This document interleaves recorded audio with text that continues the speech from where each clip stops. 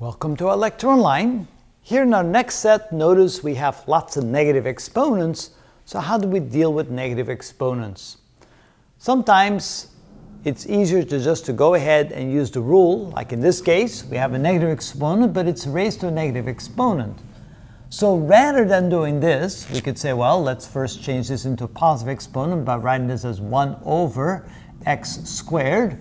So we move it to the denominator, make it positive, raised to the negative 3 power, and then we can turn it into a positive exponent by flipping it over. So this is equal to x squared raised to the 3rd power, and then we simply use the multiplication rule here where this is equal to x to the 2 times 3 or 6th power.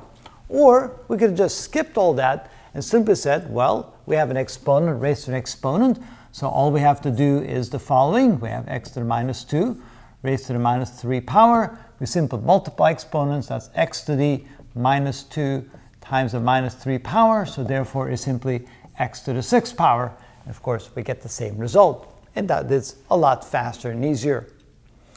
Sometimes it's just better to clean things up first and get rid of the negative exponents, especially when you have something this complicated. So what we can do here is first change this into a positive exponent by flipping this first fraction around. So end up with b squared over a to the positive 2 power. And over here we can bring the a to the denominator. So this is equal to 1 over a squared b cubed raised to the 2nd power.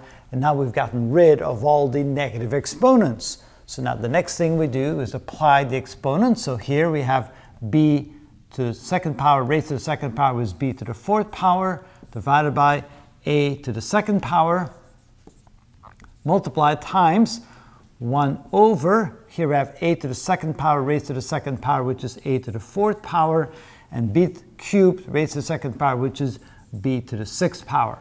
And now all we have to do is simply simplify what we have over here. Now how do we do that? So let's rewrite what we have there.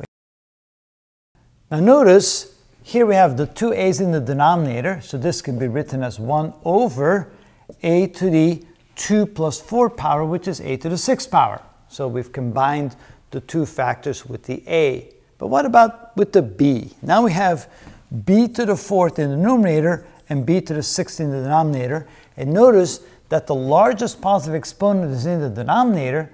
So instead of moving this to the numerator and end up with a negative exponent, we can write this as 1 over a to the 6th b to the 6th minus 4, because when we bring the positive 4 from the numerator to the denominator, it becomes a negative exponent. So we subtract it, and so this becomes equal to 1 over a to the 6th b to the 2nd power.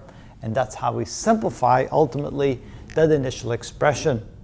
Now, what we could have done instead, to show you, if we take this portion so far, what we have so far, let's write it over on the side here. Instead of moving the b to the 4th down, let's move b to the 6th up to see what would happen.